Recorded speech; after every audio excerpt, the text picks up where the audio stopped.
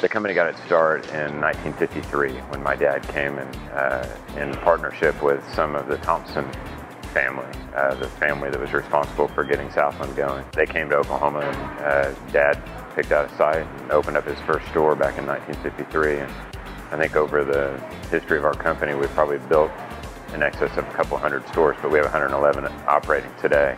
And part of our program is to rebuild existing stores to give them more of a future if possible. What's unique about this store starts when you come in off the street. Nothing on the forecourt, nothing in the building itself looks similar to anything that we've done in our market prior. The building is taller. It's 5,600 square feet compared to anywhere from 2,400 to 4,400 feet prior to that. Every light in the building is LED. The open ceiling just gives the whole building a different feel when you come in. We've got a full kitchen in the center of the store that's kind of a focal point when you walk in. There's just nothing about this store that looks similar to our existing stores. We have center island checkouts in our legacy stores, and these checkouts are right at the front of the store. We have 2 entrances like we've always had.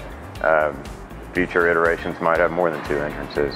But colors, finishes, gondola fixtures, ceiling treatments, LED lighting, floor material, everything's different. There was nothing that we weren't willing to try the first go around. So we experimented a lot. I remember back to addressing orientation classes that when you start work for our company, you start in our office and you go through an orientation class. And I made the grave error of telling people at one point that we would never cook in our stores, probably back when we were about to open up the bakery. We knew that logistics were such that there was an advantage in preparing centrally and delivering every day. And so I made the mistake of thinking that we would never be cooking in our stores, and now we're cooking in our stores. Coffee is a focal point on purpose because we've built a strong following in this market for our 100% Colombian coffee.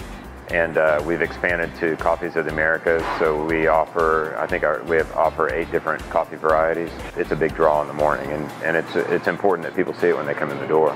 Just as important as that they see the fact that we're in the hot food business. The store opened, I think, in year 6 of a 3-year plan. It's one of 5 of its kind, and it's the future footprint that we're using.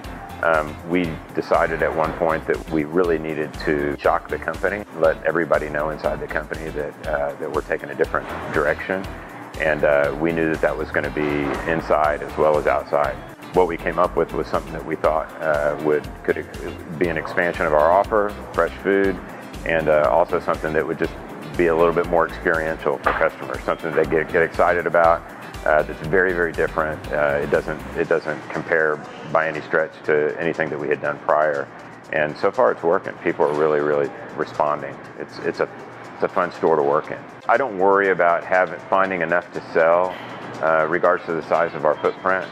We still focus on the neighborhood that surrounds each store immediately first, and then local trade and traffic and people who work nearby second.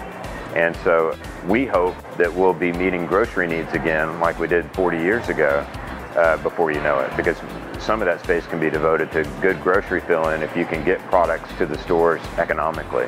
And we think we do that. We've just got great economics. No 2 stores in our system are more than 50 minutes apart on the road. And so that's a pretty high concentration of stores, and we serve a tremendous number of neighborhoods.